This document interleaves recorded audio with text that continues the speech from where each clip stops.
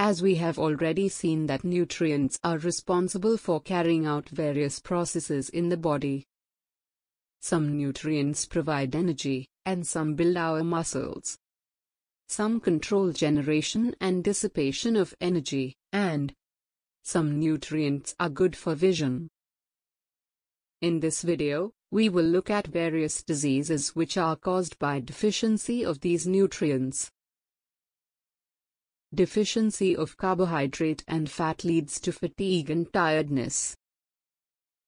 Deficiency of protein causes Kwashiorkor and Marasmus diseases. Stunted growth, swelling of face and limbs, and diarrhea are few effects of Kwashiorkor.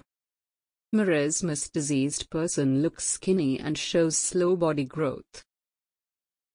Deficiency of fat leads to less absorption of fat-soluble vitamins and becomes cause of various vitamin deficiency diseases.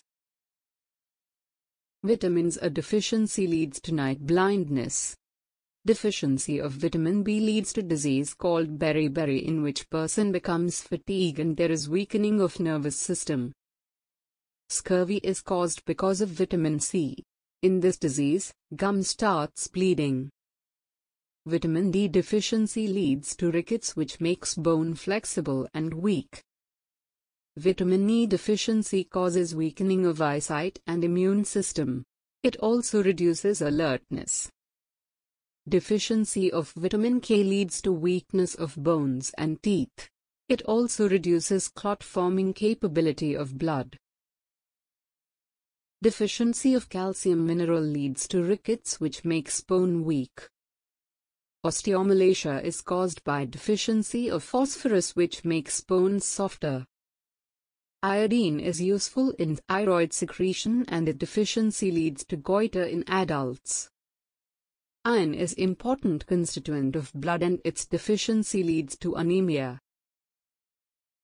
You can see that deficiency of nutrients leads to various diseases. These diseases are commonly known as deficiency diseases. Deficiency diseases are caused by malnutrition. Malnutrition means eating food which lacks all the required nutrients. For example, if your diet includes all the nutrients except vitamin A, it is malnutrition, as your daily need of vitamin A is not fulfilled.